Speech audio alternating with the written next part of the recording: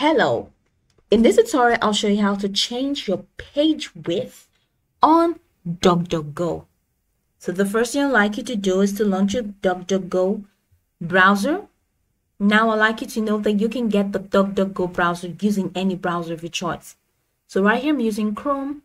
Now head over or go ahead and locate the search bar, alright, of your browser, your default browser. And then in the search bar, go ahead and type duckduckgo.com just as it is right here. Once you click on enter, it's going to take you right into this home page that is showing right here.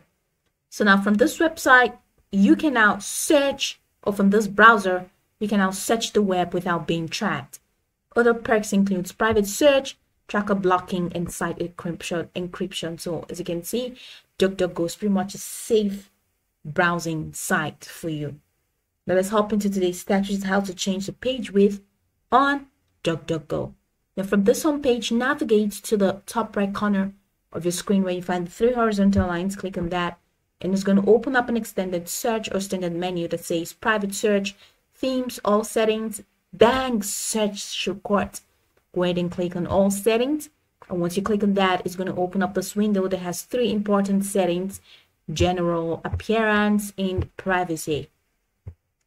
Now, to change the page width of this website, you're gonna have to head over to general. I'm sure if you're gonna find, I'm just gonna have to scroll all the way down, all right, to see this. So okay, so I'm gonna head over to appearance. Okay, so head over to appearance, and we're gonna have to run over this font size, page width. So it's an appearance, not general. So ensure that you move this to appearance. All right, so this is general, which we were before. So click on appearance, and then here you see neural style, font size, page width. Let's read a short note beneath it. It says controls the width of the search box and results. So right beside it, you're gonna find this extended menu. So go ahead and click on that. So how do you change the page? Do you want it to be super wide?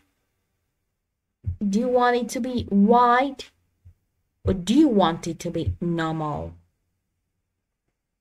So whichever one you choose. Once you have already selected your option, scroll all the way down, which is the most important part of this.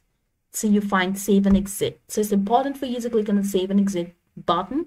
If not, your change will not be saved, or the changes that you made will not be saved. So go ahead and click on save and exit, and it's going to take you right into the home page where we started out in the first place. So this is pretty much how you can, of course, change the page width on duckduckgo.com. Pretty much simple, right? So go over the tutorial from top to bottom to get acquainted with the steps, and once you're done, you'll be good to go. I hope this video marvelously helped you search.